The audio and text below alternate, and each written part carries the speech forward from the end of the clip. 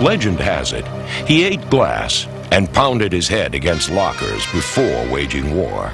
He announced on a Monday night game that he hailed from Buzzard's Breath, Wyoming. He decreed that all quarterbacks should wear dresses. He was Count Dracula in cleats, the remorseless linebacker for Pittsburgh, Transylvania.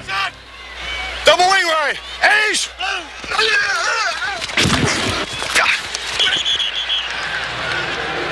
That'll cool your ass off. In high school, John Harold Lambert was a skinny quarterback and sharp-elbowed basketball player. However, in 1974, the Steelers picked him as a backup outside linebacker. Ham and Russell were fixtures there, but when inside linebacker Henry Davis was injured, a terror was unleashed. He stood 6'3" and weighed only 204 as a rookie, the exact size as Jet wide receiver Al Toon. Still, his toothpick legs always got his toothless face to the ball. In a game of angles and position, he never took the wrong step, and he was always the most focused man on the field.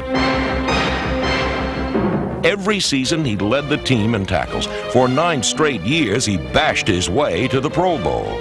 Eventually, the kid the Steelers took a chance on was chewing out all pros like Jack Ham.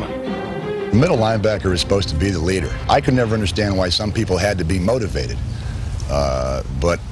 And I tried not to yell and scream too much, but sometimes when we were playing very poorly, you know, I felt that a few words were necessary, and that's usually when I did my yelling and screaming.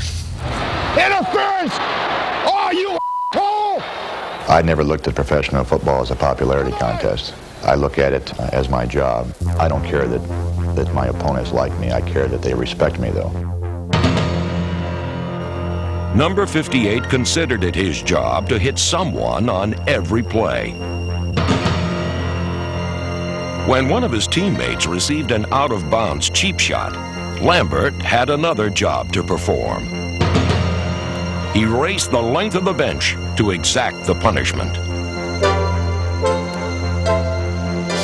He thought it his duty to teach the Browns a lesson because as a kid he loved them, and they didn't draft him.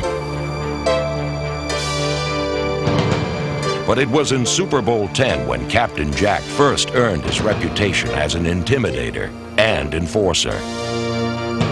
It wasn't something that I sat down and planned to do. You know, I didn't think about things out there, I just reacted.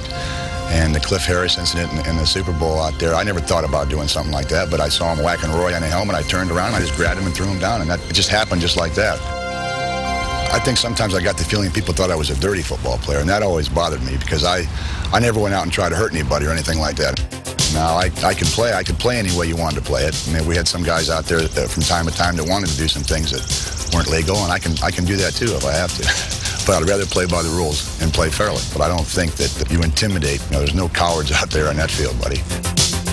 Today, there's a new field for Jack Lambert, and that's in Alliance, Ohio, where he spends his summers molding intelligent linebackers and responsible citizens. Good stretch today, good stretch. Last full day of camp, we don't want any pulled muscles now.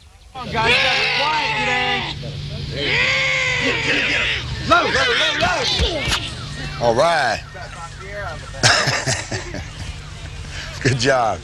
That's what you've got to go over in your mind every single time. When you say 5-2 mo, cover 1 and break, you don't go stand at the line of scrimmage and see if there's any pretty girls in the stands over there, okay? You've got to be thinking out here. You can be average if you want to be, but if you want to be a great football player, you've got to concentrate and you've got to have the right intensity, okay? A couple times out here yesterday when we were playing, some of you guys, and I got a little bit angry, but I get excited when I play. You got to get excited when you play football. You got to, all right? You got to be excited. If you don't want to get excited out here, then you got to go play tennis or something like that. You should take pride in the fact that you're one of the very few people in the world that can do what you're doing, play in the National Football League, and you should go out here and try and be the best you can be, you know, game after game. And hopefully when it's all over, you can look back on your career and be proud of it, you know, as I am of mine.